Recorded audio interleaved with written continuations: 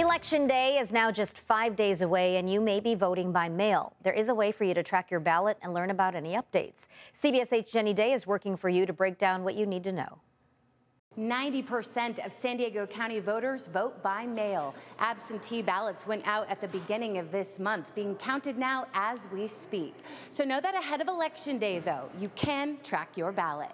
I've been voting for 60 years. I have never had such anxiety in election as I have now. There are safeguards in place at our office. We have a history of safe and secure elections. America on the brink of a new administration, voting on our next commander-in-chief, as well as propositions and measures that could raise the minimum wage and modernize public schools. It's empowering to participate in the forward progress of the United States. Victor Ibarra was one of many in this consistent line of voters today, making sure their voice is heard. I just want to make sure that it is here and it's safe. So far, 680,000 ballots have been received by mailbox or Dropbox. Another 10,000 San Diegans have voted in person. That leaves more than 1 million left to count. If you would like to track your ballot, you can do so at sdvote.com and select Where's My Ballot.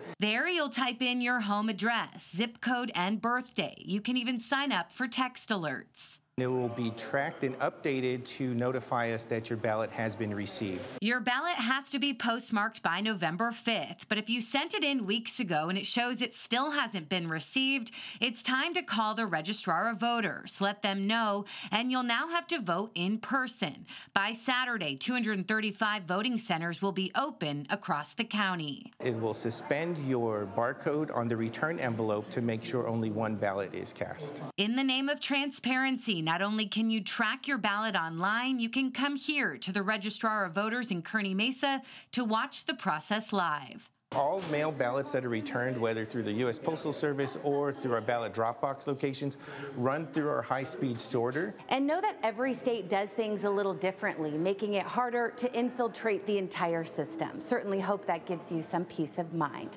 We're 5 days out. Reporting here in Kearney Mesa, Jenny Day, CBS 8.